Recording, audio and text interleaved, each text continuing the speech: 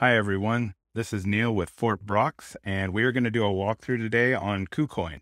Now, Kucoin is a little bit different as it relates to trying to get your tax details of your buy and sell and your trade, and those you might have staked or taken advantage of any of the rewards. So before we get into this, because it is a little bit of a doozy, we needed to let you know some disclosures. We are not financial advisors, wealth managers, or brokers. Nothing we are sharing should be construed as investment advice by Fort Brox. None of the wallets or exchanges or services we reference is an endorsement of Fort Brox. We're merely sharing the information to be helpful to those who do choose to use these products and or services, nor we're representing any of the information provided on behalf of the companies or services we reference. So now that we've gotten that out of the way, let's dive into this. We're to go to login. Now, some of my information you won't see. One of the cooler parts that we like about Kucoin is that you can log in with your QR code.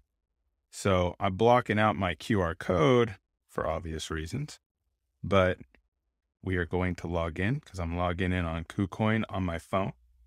And then I'm going to take a screenshot, and there you go. You can see where you can tap in on your device. So what happens is another view comes up, and I'm going to show you right now. You're going to want to tap on authorize. And once you tap on authorize, it'll show you succeeded. You're logging in, you get a little notification on your phone. So, we'll allow it. Let's allow this to happen. Now, obviously, some of the information you're not going to see in my account. We're going to find the information on Kucoin because it takes a minute. I mean, it's not as simple as some of the other sites. Coinbase does an amazing job. Binance does a pretty good job. We're going to be having more walkthroughs, but in Kucoin, it'll take you to the last place you opened up. So if you go over to your profile, tap on it, mine's in a Neil Alonso, it'll take you to the main page of everything. It'll ask me to allow again. I probably should have checkmarked the box, but I appreciate your patience with this. Now that we've clicked on our profile, we're going to go to download CSV. And I'm showing you this just so you know. So this is where all of the downloads you have available will show up. Obviously, you don't get to see all of my details, but this is where you can find the downloads that you've created. It's not where you go to create your downloads. It's where you go to actually download the reports that you've created. So to create a report, let's go to order history. Now, you go to this little notepad. You don't want spot orders. You want these down here. So let's go to spot trade history. Okay. So this is where it gets fun and tricky at the same time. Okay. You're going to click on export to CSV. Now you can click on seeing what you've done to see if you have anything in your reports that are available. I do have some stuff. Obviously you can't see all of my information, but let's go to export to CSV. Okay. So this is where it gets kind of deceiving, right? It says you can export a CSV data for up to 100 days. The CSV export limit for each service is 5 times within 24 hours.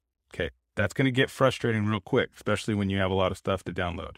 So it says 1 year, right? Great. But you really have to heed this warning of 100 days, because even though it gives you the option for 1 year, when I click confirm, I want to do it. Nope. The duration between the start time and the end time should not exceed 100 days. Fair enough. So what you're going to do, and this is what we recommend, or what I recommend, because this is what I do. I move in quarters. So, there's 12 months a year. So divide that by 4, and there you go. That's basically how it's going to be. So you get to move in 90-day increments. So you're going to want to create one for each 90-day increment. So we'll go from January over to the end of March. Boom. Click confirm. CSV is generating in process. Complete time may vary by size of the data. We will notify you as soon as the generator is complete. As you saw, it was generated fairly quick. So you're going to have to create 4 of these. This is your order history. Okay. Now it's not everything.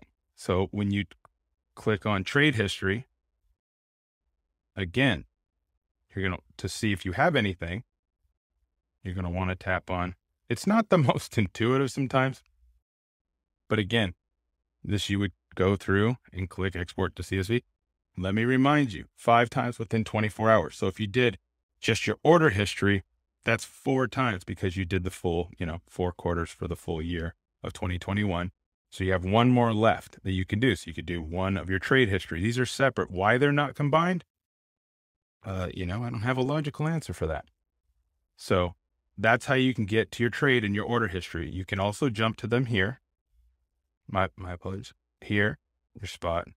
But this is how we got here. We got through it through our spot trade history. And you can cross over to your different accounts to see your order history. But everything's going to be located here in your spot, in your order history. So again, everything's going to be located in your order history for each one that you're jumping through. So you go to your order history, export CSV, isolated margin account, go to your order history, export to CSV, trade history. That's where you're going to find your reports. So again, that's where you're going for that. Now, if you want to find the specifics of your wallet on any of the tokens, let's go to wallet. Let's go to main account. Okay. So it's going to show you where everything's at within each one of those. Now you would think you would click on the deposit and withdrawal history, but that's not the case because it doesn't give you as much as you need. So I'll click on it for you so you can see it. So you would go here,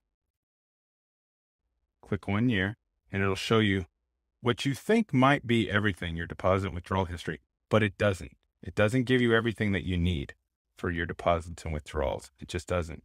Not for the information that it relates to any type of a purchasing you've done. So if you go back to your main account, it'll show you what you have in your main account. But again, if you're a Kucoin user, you know that you keep stuff in different accounts depending upon what type of, actions you're taking with each one of the coins.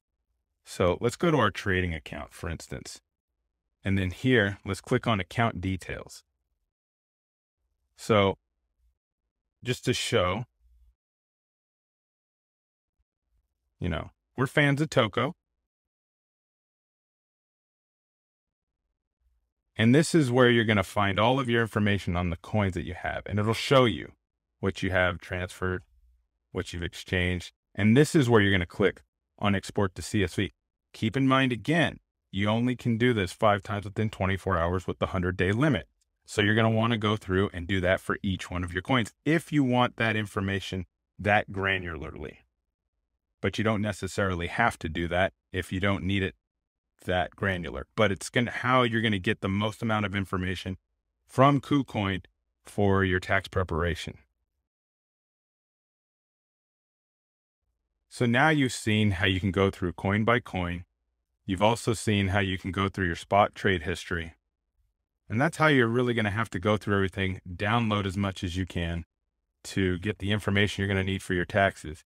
Now, obviously, Coinbase and Binance provide better solutions and help as it relates to your transaction history and how the information you need to file for your taxes. But Kucoin does offer options. You're just going to have to work for it a little bit harder. Now, the ways to expedite that would be using a service such as CoinTracker, Coinly, TaxBit. Those are just some of the services that you can plug into and get this information. So while right now the regulations with Kucoin, and we're going to have this in the notes of this post, this video post, so you can please click through the links. We provided a great deal of information as far as what we've discovered by doing some due diligence with Kucoin and how they are or are not providing certain tax information. But this will at least help you get to where you're going. It's a lot more work. We wish it was a little simpler like other exchanges, but at the same time, it's such a new frontier. Everybody is, earning while they're learning. And so, yeah, thank you. And if you have any questions or requests, please leave a comment. Please share with others if you think that there's value that we're providing. And we thank you again.